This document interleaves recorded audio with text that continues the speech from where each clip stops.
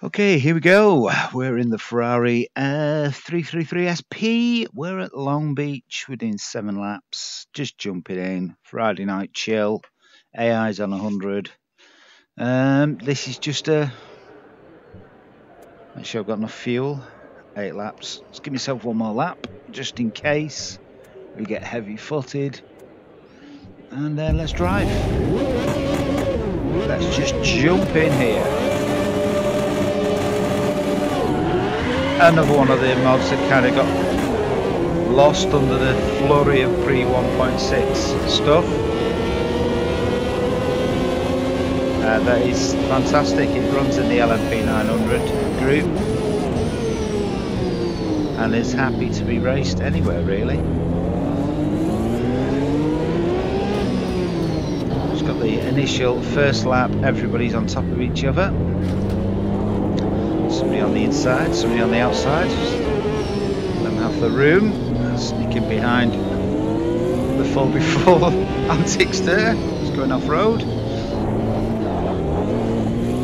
Trying out quattro styling.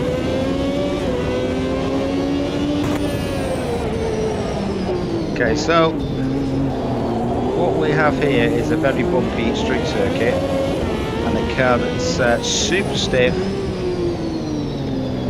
Ooh, and it's really set up for more endurance stuff really, but bags of aero, super stiff suspension, huge amounts of power, a delicate racing machine that we're taking on a road that's more akin to Granny Smith going down the shops for weekly shopping. Going up the inside, duck behind the Bentley, it's following the Audi. So this is not stupidly technical. It has got this just rawness about it. So you've got to just let it have its head, as they say in the horsey world. Not that I'm from the horsey world, but basically if the car wants to move around, don't fight it. It's one of those cars you just got to let go. Compensate as it does. Don't try and micromanage every bump. You'll end up with broken wrists. It moves around that much. Bit of a lock up there from me. It does tend to want to oversteer, but it's quite easy just to introduce understeering to it just to keep things sane. It's well balanced. I'll leave a link in the description below to these cars. Threads from the flash mobs, I think. To the top of my head. Apart from the liveries on the Bentley that's in front of me, they're wolves actually. There you go. Mods upon mods. We've added mods. So I've not been posting for this week. Been busy. Life. YouTube is not life. So sorry for if you're expecting some stuff. I've had other stuff that's required my attention.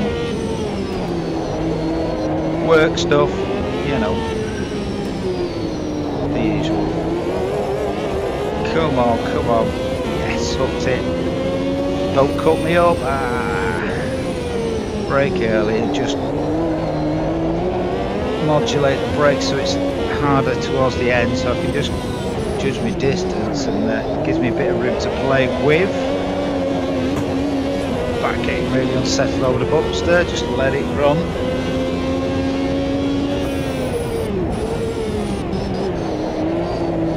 Understeer, lift, just lift off the, see if you're getting understeer, just lift. Whatever input you're putting in on the throttle, however little it is, just lift it. It'll step in. The steering is really direct on this machine, as you would expect.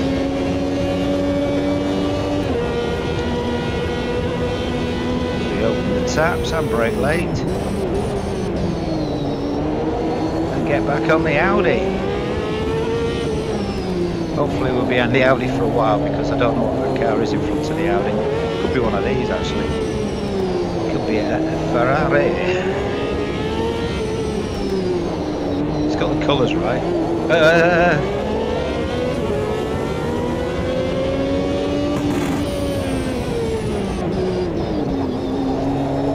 What we could do there on the outside. He's determined to go through, rattle the wall. Bumps, bumps, bumps, power. Dodge the wall, and again, and on the brakes. If you accelerate that quick, you kind of get caught up with what speed you're doing when you approach these bends, especially on short tracks like this.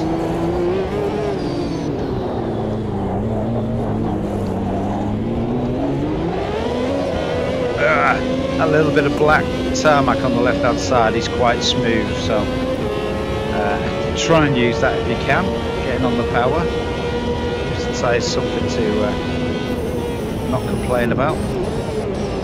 Going up the inside here. Still there. Oh my gosh, it is a Ferrari.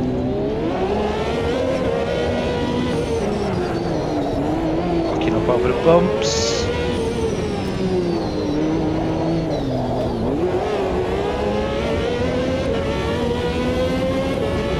That inside line, not too far away to do anything in that bend.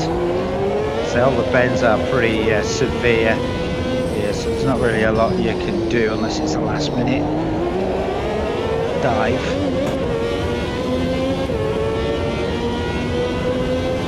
You've got to really kind of do it from the exit as we just lock up and skip along the track. So yeah, you've got to kind of get it from corner exit speed, really, your overtakes.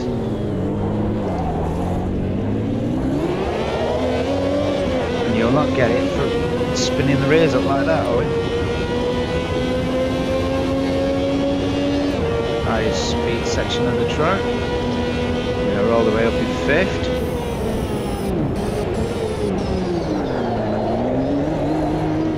Try and make it stick this time, Owen. Oh.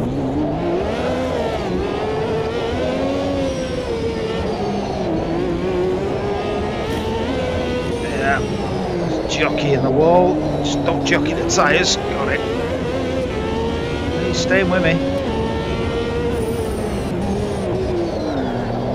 Whoa, whoa, whoa, whoa. Yeah, trying to, oh gosh, just trying to kind of trail brake the brakes over these bumps. Not a good idea, just one bump and you catch and lock up the wheel. Like that, or use good old crazy oversteer. So we get up behind the Toyota GT1, which just screams early Gran Turismo in my book. Every time you see that car, it's like that was one of the god tier cars in Gran Turismo that you unlocked again. Drove it and thought, oh my god, this is physics bending.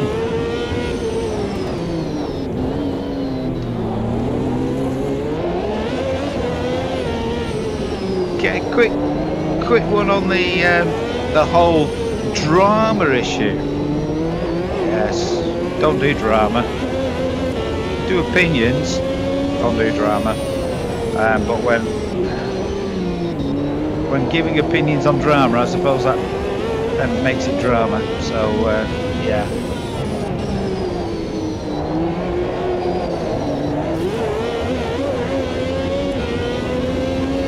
So what's my take on it? General YouTubery, general internet them, isn't it?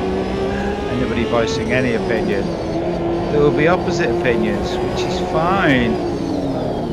And the opposite opinions are just there to prove that the first opinion was completely wrong to the nth degree.